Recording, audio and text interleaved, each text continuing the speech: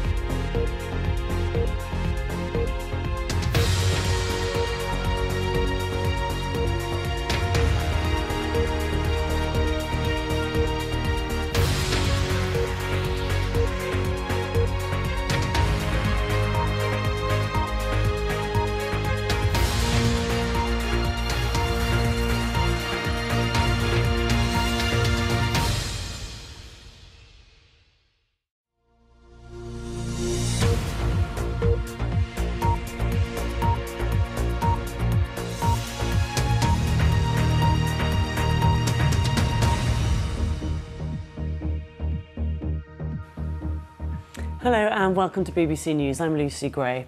The Australian opposition Labour Party leader Anthony Albanese has said he is humbled by his party's victory in Australia's general election. Addressing supporters, he pledged to transform the country into a renewable energy superpower and to work towards lifting wages and profits. It still isn't clear whether Labour will lead a majority government or a coalition. Our correspondent Shaima Khalil reports from Sydney. This is the Labour Party's first election victory in almost a decade, and it will be led by one of Australia's longest-serving politicians. We should be making change, and that's what we hope that this government will do.